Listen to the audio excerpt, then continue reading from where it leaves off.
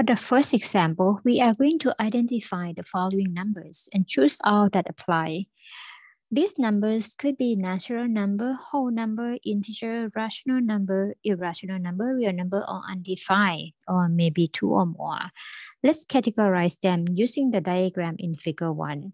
As you see, the setup of real numbers consists of rational number and irrational numbers.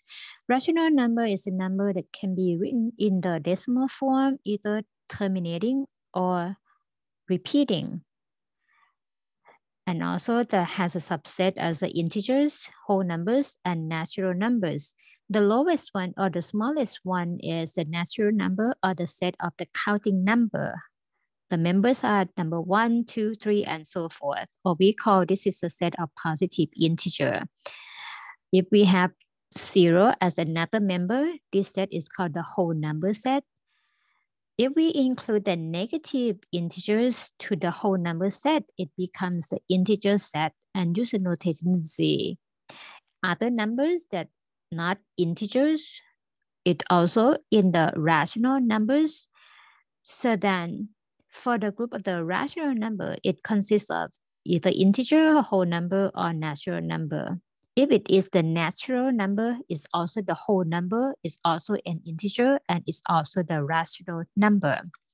For the irrational number, that is not rational.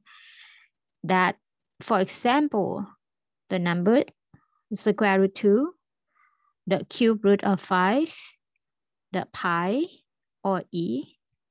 E is the Euler number, or 2.718, and so forth. Pi is about 3.1415, and so forth. The non-repeating, non-terminating decimal. Now, for the set of the numbers that provided in example 1, we are going to identify the type of those numbers.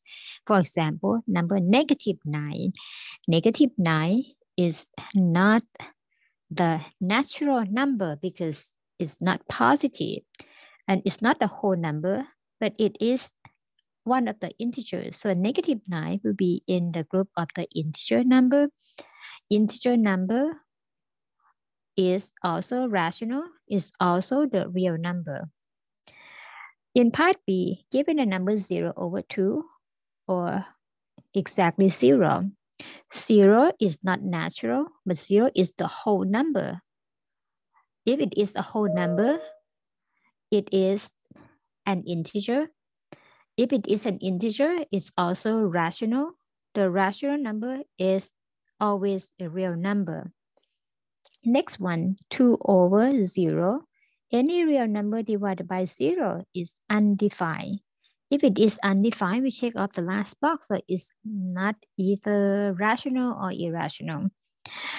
Part D, -1/7 is negative sign, so it's not natural number, it's not the whole number, and it's not an integer. If it's not an integer, but it's still in the decimal form or the terminating on repeating decimal.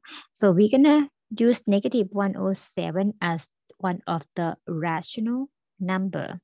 If it is the rational number, it's also the real number. The last one, 3 times square root 5, the radical 5 make it irrational. So 3 times square root 5 will be in this group. So then we're gonna put it as the irrational number and also the real number.